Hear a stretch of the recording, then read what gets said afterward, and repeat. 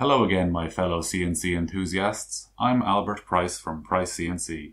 Today I'm going to install the AVHC10 arc voltage height controller. This product is available from PriceCNC.com and on eBay, and it is designed to work with CNC plasma tables that run Mach 3 or UCCNC software. In this video, I will explain the function of all the wires you need to connect to your CNC machine and show you where and how to connect them. Before I reach for the toolbox, I'm going to explain the function of each of the wires that we are going to connect up.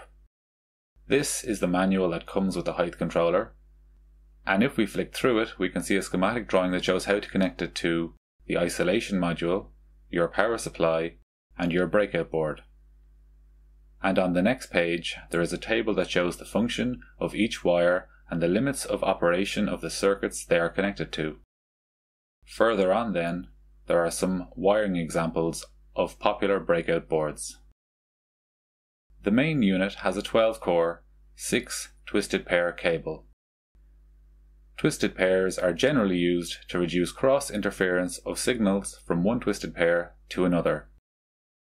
Each twisted pair has one coloured wire and one black wire.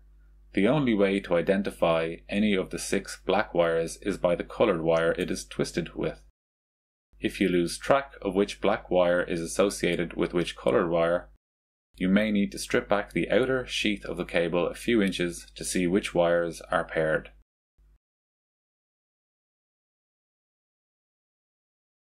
The red and black pair are used to supply this unit and can be supplied with a voltage from 7 to 35 volts DC, and you guessed correctly, the red wire is positive and the black wire is negative. This wire can be connected to any 7 to 35 volt DC power supply that already exists in your CNC control box, provided it has 100 mA or 0.1 amps to spare when it is operating its normal loads. If your CNC machine has a 12 or 24 volt power supply for powering your servo or stepper motors, you can connect the red and black twisted pair to the power supply via this lead and connector assembly that comes with the height controller. This lead has an inline fuse fitted with a 200 mA fuse. If your machine has a 36 or 48 volt power supply, you can buy a low-cost 9 or 12 volt DC power supply to power this height controller. Then there is the white and black pair.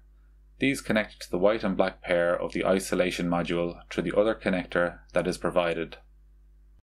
The yellow and black wires are for some advanced anti-dive features and are only necessary when using Mach 3.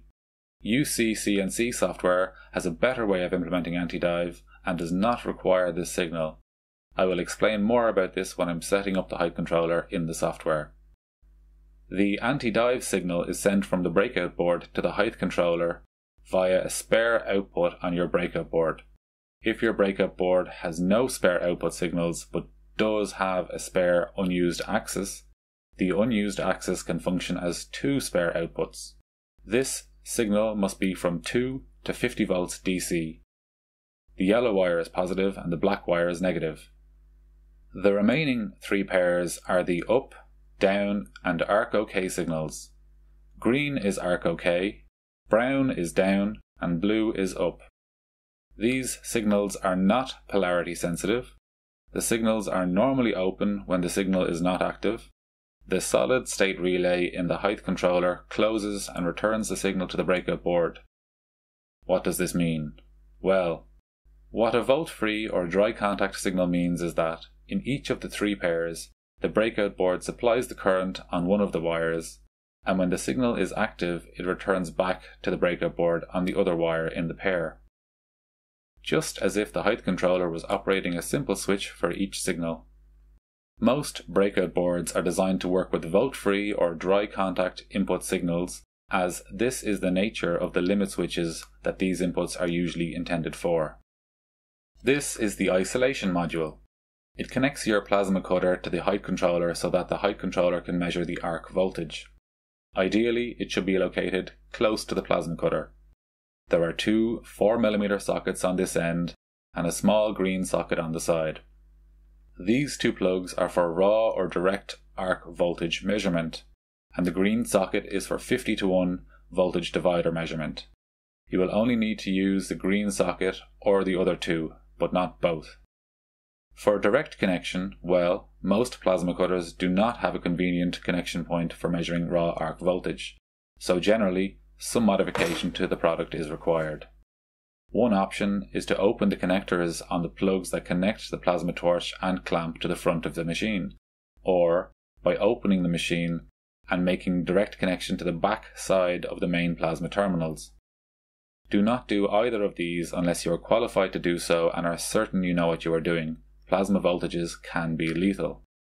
For connection to the 50:1 input, you will need a plasma cutter that already has a built-in 50:1 voltage divider. Most plasma cutters that are sold with a CNC torch, as opposed to a handheld torch, will come with a machine interface socket on the back of the unit. If you haven't already bought your plasma cutter, this is a good feature to look for. The main unit should be installed so that you can easily access it while operating the CNC computer. My machine is in a different room to my computer monitor. I'm going to attach the rubber feet to the bottom of it to stop it sliding around. Now I'm going to run the cable from my main unit down to the CNC control box.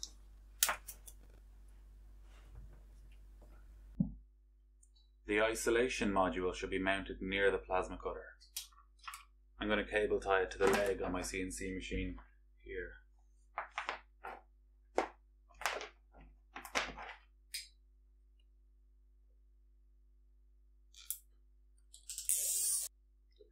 And then I'm going to cable tie this cable back along the leg and bring it back to my CNC control box. There it is now. Then I insert the cable from the isolation module into the main CNC enclosure, and the cable from the main control unit.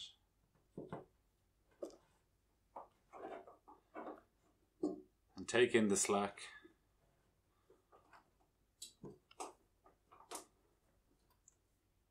Tighten up the glands.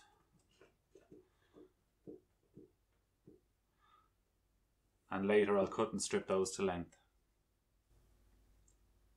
Now that the cables are running into the control box, we need to see how much we need to remove from the cable's outer sheath to reach all the required terminals. The earth wires must connect back to the earth terminal inside the CNC enclosure. I also need to connect up the red and black pair in the main cable to my 24 volt power supply via the fused lead cable assembly. The white and black pairs in each cable connect together using the connector provided. The other 4 pairs of cables need to connect to the breakout board. And connect the 2 cable screen wires to earth.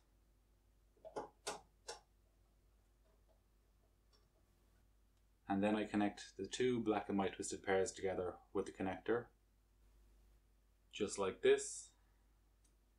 And then we can tuck that in out of the way. Then we connect the red and black wire from the main unit to the power supply via the fuse assembly.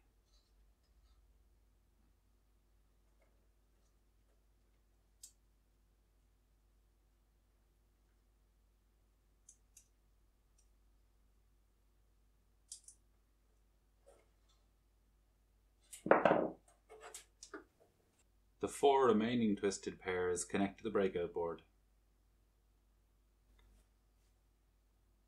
The green, blue and brown twisted pairs connect to the inputs on this breakout board. Then I connect the yellow and black pair to an output signal on the breakout board. This is for the anti-dive signal. As you can see here, the numbered terminals are the negative and the common is positive. So these are the 3 input signals wired in, with the 3 black wires commoned into one terminal, which is how this breakout board works. The yellow anti-dive wire is into a permanent live, and then there's a switched negative on the signal numbered pin for the return. And also, in case you are wondering, This is the UC100 CNC motion controller, and this is a little latte panda. This is the whole computer that runs my CNC machine. If you also want to know how to set up and use this product, please look at my other videos by clicking on these links. I'm Albert Price. I hope you found this video useful, and thank you for watching.